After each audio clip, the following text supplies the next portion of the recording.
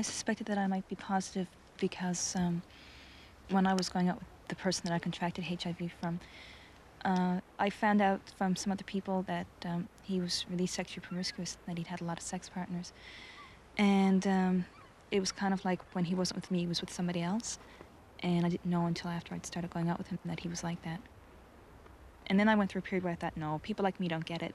You know, because I really believe those things that, you know, only homosexuals get it, and bisexuals, and intravenous drug users, and people who are promiscuous. Not only he was only my third partner, so I didn't consider myself promiscuous, and I'm not a homosexual male or bisexual, and I don't shoot drugs, so I didn't think I was going to get it.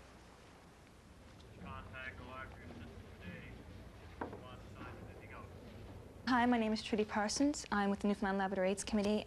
Some of you may know that I am HIV positive, and today we're going to talk about HIV and AIDS in Newfoundland. By next year, many, many Canadian families will either have a family member infected with AIDS or HIV, or they will have a close family friend that will be infected. And that kind of, you know, makes me go, wow, like next year. And that's already happening in some of our rural communities here in Newfoundland and in the rest of Canada. Gee, bud. What? Kill us.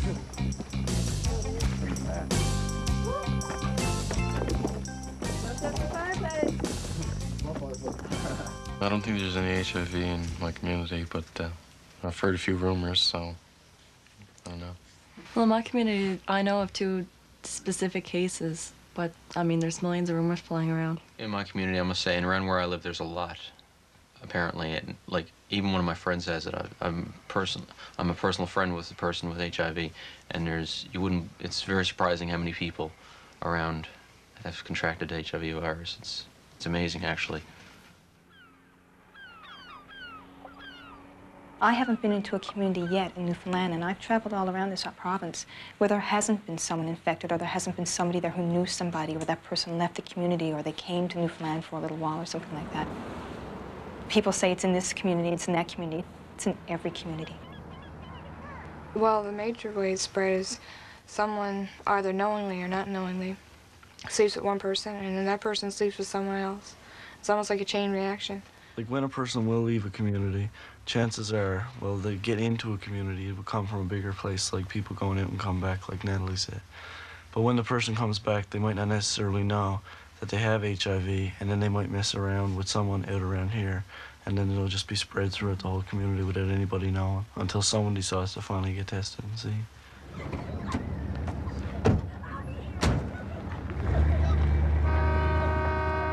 There's not a lot to do around. Usually people just call someone up who has a car, and that person picks everyone up and just drives around, and just stops here and there for about 10 minutes and then moves on. People usually go in the woods and down on Mosey's Rocks drinking. If somebody's parents are gone away, if you tell 2 people you're having a party, you end up with half the town there. During, like, weekdays, you see more people doing dope, but on the weekends, it's more alcohol, or basically a combination. Get some real... The Newfoundland Labrador AIDS Committee is doing an ongoing adolescent sexuality study. It's not really quite formulated, but the stuff that is done so far is telling us that 80% of our youth are sexually active from grades 10 to 12. 40% of them are using condoms, but infrequently, and the other 40% are not using them at all. If they think, well, you know, kids aren't as sexually active as, you know, most people say they are, that's being ignorant. I mean, they just don't know what's going on. You drive, you can park a car. If you don't have a car, you can go Find to... a field. Go to a field behind a rock in someone's house. Camping. Anywhere. At parties, usually when like the parents are gone out, like that's where people usually get together and drink and have sex. I mean, there's a party in the house. Bedrooms are.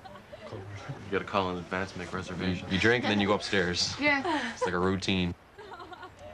Once you add a few beers or some liquor or whatever, your value system can be put aside for a while. You don't really care about it as much, and you can you probably attempt something that you wouldn't normally, that you can regret later on. You look back and say, why did I do that? You know, I don't believe in that. I don't believe in doing things like this.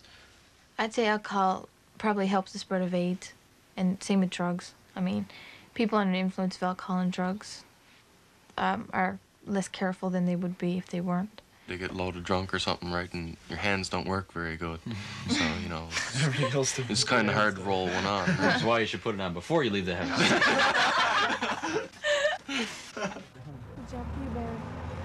Our sexuality study is also showing that the average age for beginning sexual activity is 15 for boys and 14 for girls, and some are even younger than that. The right age is, I guess, when you're ready. The right age, I think, is when you meet a guy and you're committed and you love each other, and you think he's mature enough and you're mature enough, and then I guess if you really feel that you're ready, you go for it. There's no set age. It's like you can't say, well, I have to wait until I'm 16 or I have to wait until I'm 13. Like, there's no set age. It's like everybody's different, so everybody's ready at a different time. And it's just, as they say, you know when you're ready. And if you're not ready before then, you shouldn't be pressured into it. It seems like there younger people are always trying to impress the older people, like saying, oh, you know, if I drink and if I have sex and that, I'll be just as cool as they are and they'll think I'm cool. Because, you know, they'll say, oh, well, you're not doing kiddie things, you're doing cool things. They jump directly from G.I. Joe to condoms, right? And that's why they leave. There's no intermediate, I mean. There are 3 ways not to become infected with HIV. The first way, the 100% way not to become infected, is through abstinence, which means no sexual activity whatsoever. The girls that I hang around with, they think that abstinence is a good thing because a couple of the girls that I know, they're not involved in a relationship. So I was like, they're not going to be involved in the casual flings, one-night stands or whatever.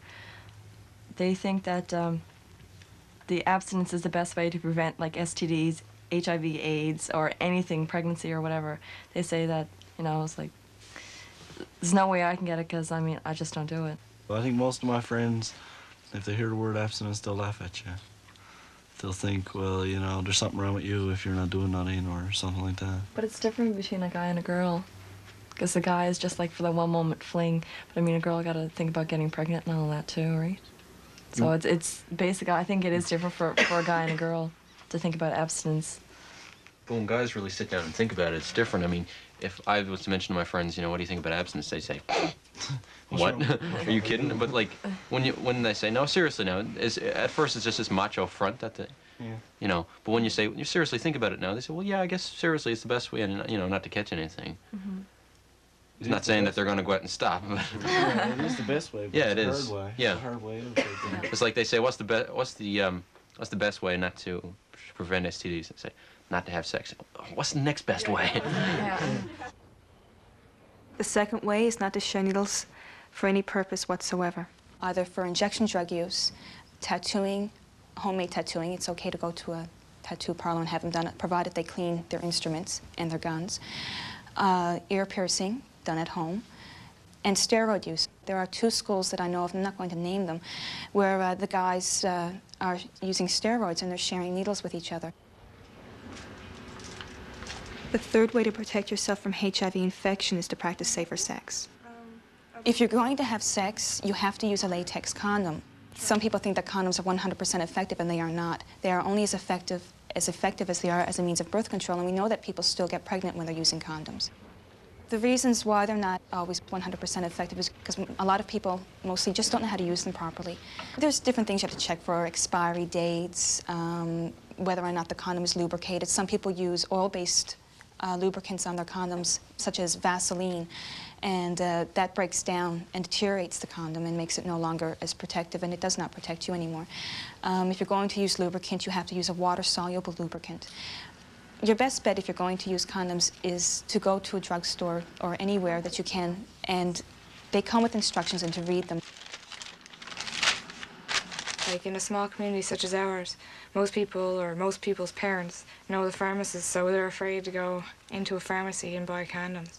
So in a case like that, it's to our disadvantage because people who are having sex are having sex without condoms. A lot of the boys and the girls themselves too, they actually go to a different community further up or down the shore as the case may be, and they go into the drugstore there where absolutely no one knows them, and that's where they buy their condoms because they're afraid it will get back to their parents.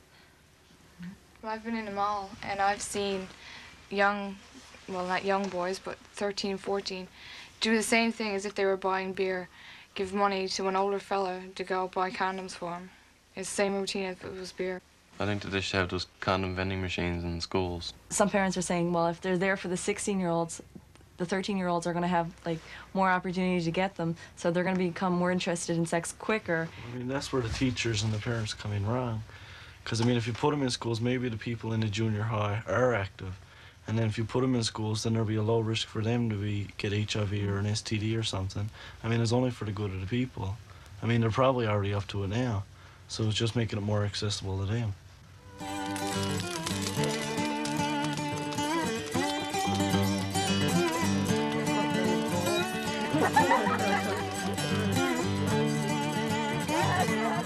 Some people like are afraid I'll ruin the moment if we're in the middle of sex and I get to put on a condom. And then some guys, you know, some guys are self-centered and they say, oh, well, I won't get as much out of it, so I won't bother unless she mentions it.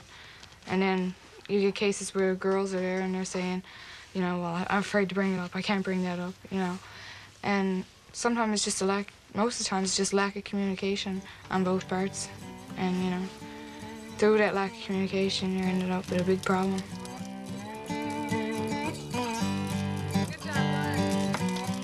I've heard a lot of people saying that they don't use condoms because it cuts down on the feeling of intercourse itself. And they say, well, it's like, I'm only getting it for tonight. I mean, it's like, I don't think she has it. Why use a condom? Because it's like, I want the feeling, you know. It's just being ridiculous, stuff like that. They got extra sensitive ones. And do they work? All right, so that's just a crock. That's all that is. You know, as far as going in for to a drugstore and buying condoms, I think that's absolutely ridiculous if they feel embarrassed. You know, sure, it's uncomfortable, and I know that it's embarrassing. It's something that you have to do if you're going to have sex. If, you know, I just keep thinking, oh my God, you think that's embarrassing? How embarrassing do you think it is to go home and tell your family that you've tested positive for HIV, or that you have to go to an AIDS clinic? Just walking into an AIDS organization for the first time is really embarrassing. When I was called by the health department, I, you know, was tested that day. I remember saying to the woman that tested me, it was like, she walked in and said, Trudy, I'm sorry, but I don't have good news for you. And I just remember thinking, well, I said to her, well, that's okay, I already know. And I didn't cry, I didn't do anything. I'd already done that. And I just went in the bathroom when I got to the office, to the committee, and said, okay, I'm HIV positive. And I just stood there and, you know, looked in the mirror. I looked the same. I didn't feel the same, but, you know, I knew I would get through it. So it wasn't a shock. It was a slap in the face, and it wasn't nice, and I didn't like it. And I do get angry, and I do get frustrated, and feel like, oh my gosh, you know. But it's not uncontrollable.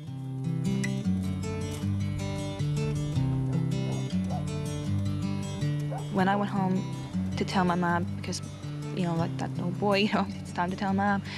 And I walked in with this friend and somebody from the AIDS committee, and she didn't know this person either. All these strangers, she kind of had an idea, and she just dragged me in my room kind of thing, and she just said, well, I heard the rumors about, and I said, yeah, and she said, well, is it true? And I said, yeah, and she still looked at me and said, well, what about you? And I said, yes. And she said, oh my, I can't handle this. And she just put her head on my shoulder and started to cry a little bit.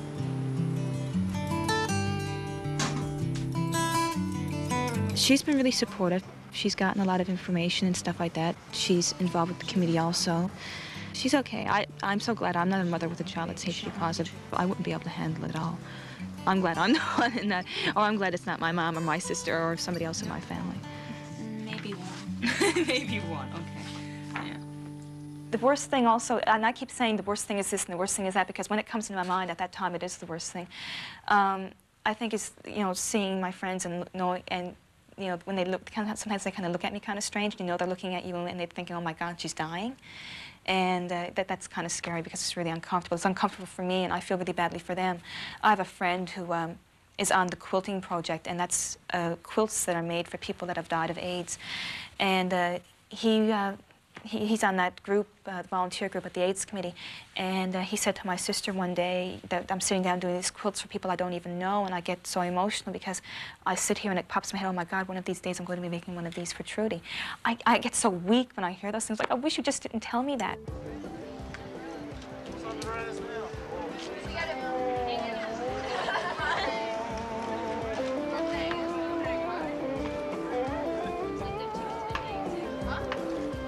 A lot of my friends, right, like, we all used to be hanging around, right, and just, going out with whatever moved, right?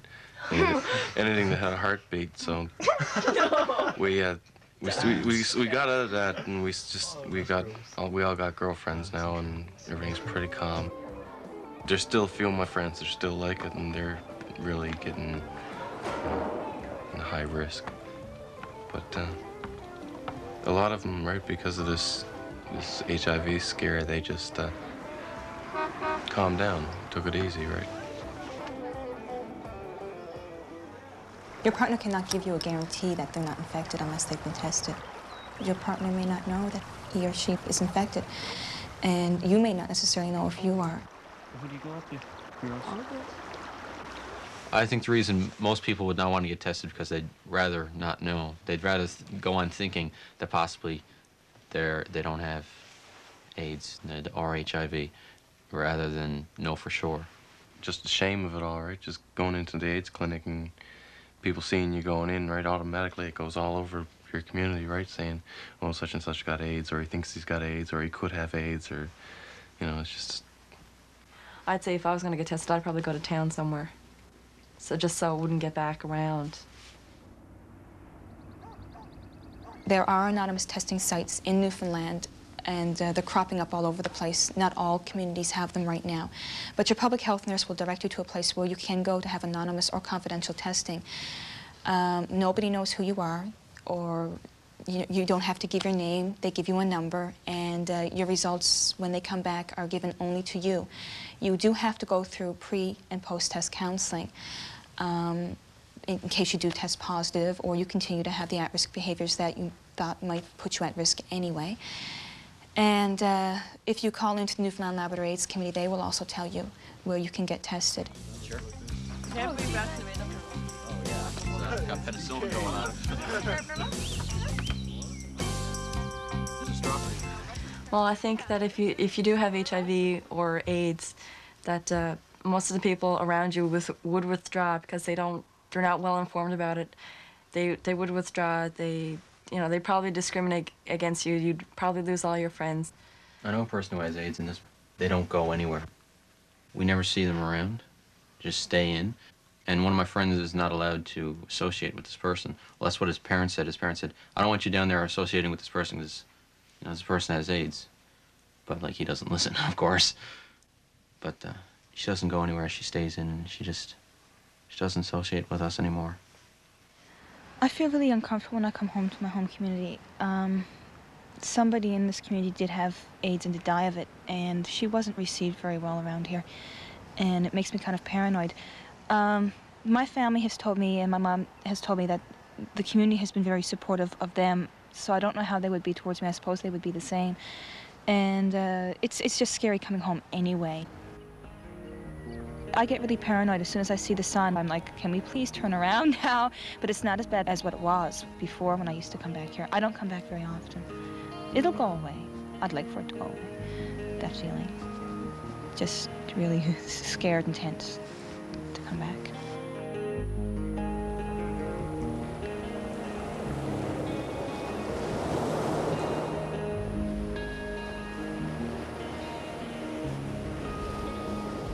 So it's like we have to sit down and explain to our parents. And basically the parents are hearing the truth, the myths and the facts, and like the myths and rumors, and they're trying to sort out what's true and what's not and all that. So it's like they're a little bit mixed up. And when we come back and tell them these certain things, they ask us, well, how do you know, right? And we say, well, our friends told us and the public health nurse backed it up. Or we just say we went and asked the doctor, or we asked someone who actually knew about it. And usually parents are informed by what teenagers know.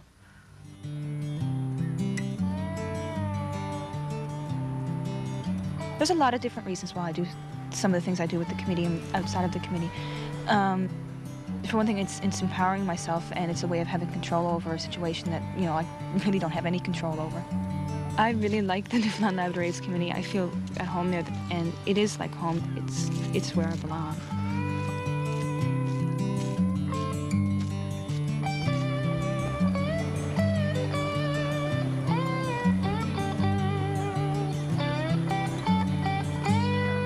people have made up the most bizarre kind of excuses they possibly can for continuing the at-risk behaviors that they're having, and there is no excuse. And if you contract it, it is your fault, and you better be willing to deal with it.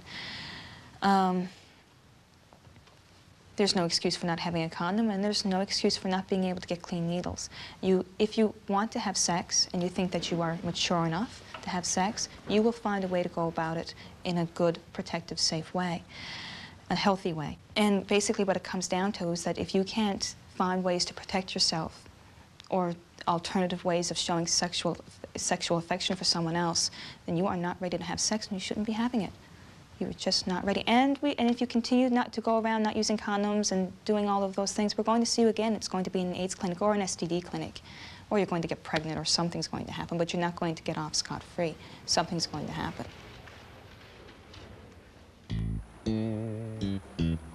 I mean, with everything going on these days, I mean, you got no choice but to talk about it. And there's no easy way to do it. I mean, just come right out and say it. You can't sugarcoat it.